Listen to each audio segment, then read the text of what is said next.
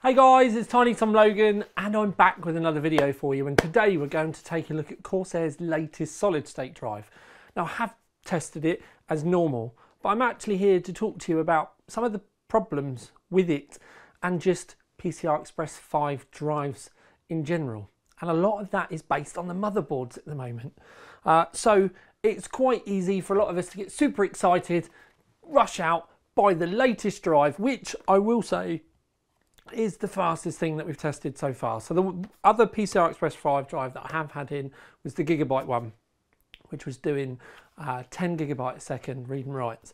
This is doing like 12 and just below it in like high 11 read and writes. But they are getting hot, very hot. And it's not the memory as such, it's the controller is working so hard that the little Corsair drive comes with an air fan on it, which I instantaneously thought was going to be stupendously loud and was going to drive me nuts. And now, despite its tiny size, it is very good. Like, it doesn't get mega noisy. And when you put your finger over the end, so the fan's in one end and it blows across, you can actually feel how hot the air is coming out it. And they've done a very good job with that. Now, temperature-wise, I can punish the drive and get it to about 70 degrees. Now, under normal use, gaming, video editing, that sort of stuff, I was getting around the high 50 degrees. Let's say 60 degrees to round it up, and the drive performed fine. If you really start to punish it, then you can get it up to that 70 degrees mark. It gets to about 78 or 80 degrees before it starts to throttle. And the only way I could do that was by not attaching the SATA fan, SATA cable that came with it that drives the fan. So I basically just disabled the cooling on it. It eventually, and I did have to really hurt it to get it there, it did get to 80 degrees, and then you could see that the writes speeds started to plummet, and it got back down to like PCIe4 levels. But the critical point is, with a big drive like this, on the majority of motherboards that are out there at the moment, you have two choices. You either run the Corsair heatsink, which I'm going to say is going to ruin every motherboard that you put it in, because there's the motherboards nowadays, they've made the heatsink so much of the design that by fitting the black chunk, and it's going to be right there below, above your graphics card, it isn't going to be doing you any aesthetic favours whatsoever. Now, you can take it apart, which means you can use the motherboard heatsink. Now, one of the things I will say, if you do want to just fit it straight in the board, the ROG Hero and the ROG Dark Hero here, sorry, the Dark Hero and the Formula, won't even fit. It literally, you'll go to put it in and you'll realise it hits the I/O. It's the same on both boards. The Z790A that I have here, you have to take the heatsink off, but then you also have to remove the thermal paste from it as well to be able to even get it on. And then the perplexion continues, because then the logos are upside down, which I hated very much. So then I saw the screws and I thought, oh, you'll be able to flip the heatsink top around and it will fit. And Corsair haven't thought of that.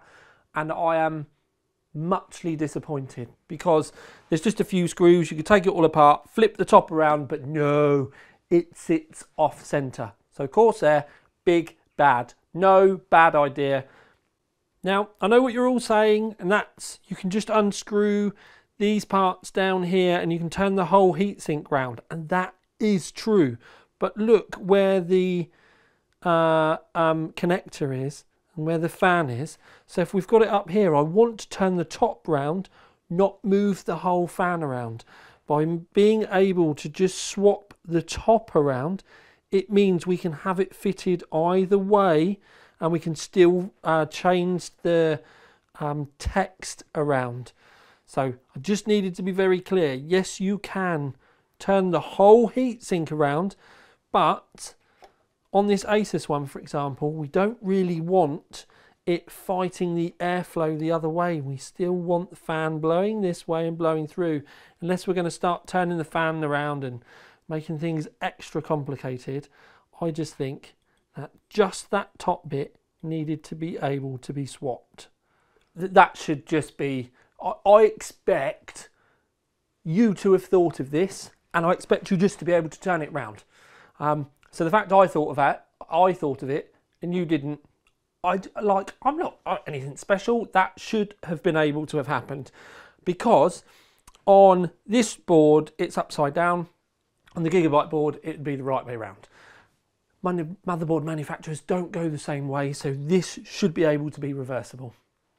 Anyway, as I was saying, with the Dark Hero and the Formula, you can't even fit it. If I'm completely honest, I don't think... I did a Linus. I don't think that this heatsink is going to cut the mustard anyway. I think the drive would have overheated. On the Z790A Wi-Fi 2, whatever they've called this one, it's a tiny heatsink. I didn't even bother testing it. I know it's going to overheat because it did with the massive one. With the Gigabyte, however, which is the master, I did test it in that, and that heatsink was capable of keeping it below throttling, but only just. We were seeing 74, 75 degrees with punishment.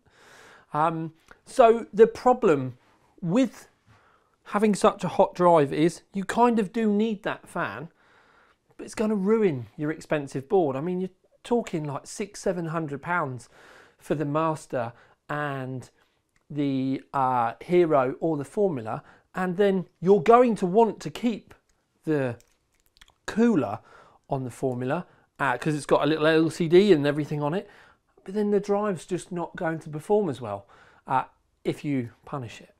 So my thoughts here are, we kind of need motherboard manufacturers to up their game, because we all knew PCI Express 5 was going to become a thing because they all support it, and the heatsinks are just not up to snuff.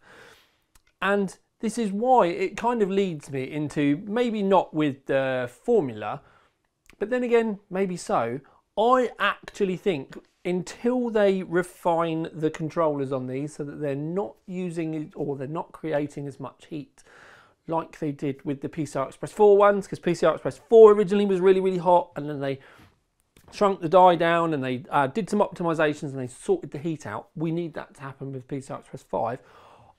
But in the meantime, I actually think there is a call for the wizards at EK to come in and save the day, because if you want a PCI Express 5 drive and you want it to look good, I think the only way we're going to be able to do it is to incorporate the VRMs, the CPU and your NVMe all on a full cover water block from EK. And I think that's really the only way we're going to be able to get these fast drives usable and looking nice as well, because as it stands at the moment, the fan isn't the problem. The heatsink, or having to remove your motherboard heatsink to fit it, is. Now, I could be being completely over the top and way left of the field, and you could tell me at home you don't care.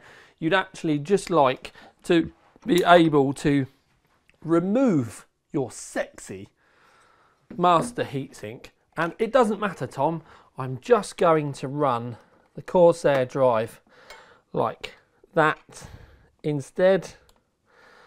Well, I think if that's what you want your motherboard to look like, I think you'd be tripping. And in reality, I think the best thing that we can do is, yeah, okay, you can take this one apart and fit it on that. But as I've said, I think it'd be beautiful if EK could extend a full cover water block, and it would just miraculously cool everything down, keep everything cool, calm and collective, and give us yet another reason to go and invest in some high-end water cooling. Now, EK didn't ask me to say this. There is no sponsorship, there is no kickback. This is just my thoughts. And I base my thoughts purely on, I'd really like to use this drive from Corsair in more stuff, but I couldn't go taking big chunks of aluminium off my boards to have a faster drive. I personally would just buy a PCI Express 4 drive, get it underneath the standard heatsink and have done with it. And we've not even covered the fact that when you use one of these slots, it technically halves the lanes available for your graphics card anyway. Not that it's going to make that much of a difference in the grand scheme of things, but still, with everything that's going on, I want to keep the look of my board. I want everything to stay cool, and that means we need the wizards at EK to sort it out.